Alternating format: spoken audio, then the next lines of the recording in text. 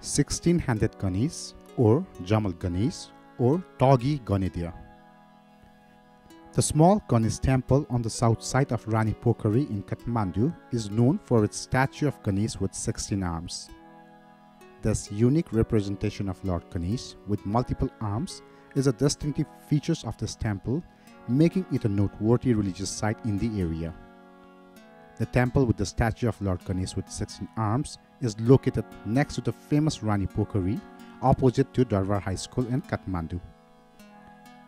This unique temple, featuring the statue of Lord Ganesh with 16 arms, was constructed during the 17th century by King Pratap Malla.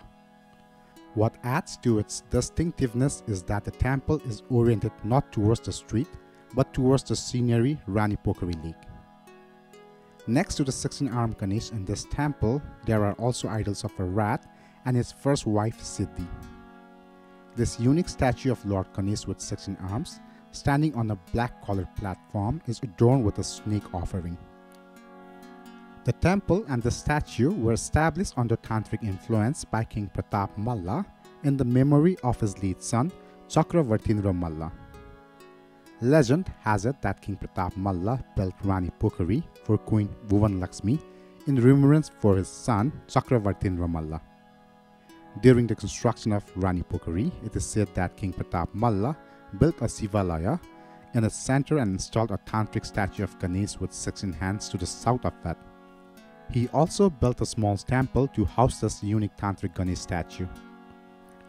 This 16-armed Ganesh statue remains famous and revered to this day, attracting devotees and visitors to offer their prayers and seek blessing in its serene surroundings.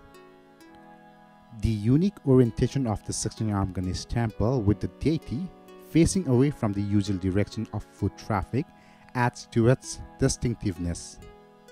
Another remarkable feature of this temple is the presence of Lord Ganesh's elder wife, Siddhi, as an idol within the temple. Lord Ganesh is typically depicted with both his wives, Riddhi and Siddhi, always present in his images. However, in this particular statue, only his elder wife, Siddhi, is embraced. According to local beliefs, offering sweets to Ganesh at this temple can help resolve marital disputes and relationship problems between husband and wife.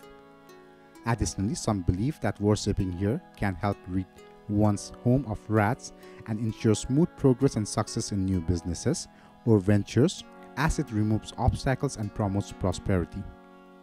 This temple, with its unique tradition and practice, holds a special place in the hearts of devotees and visitors alike.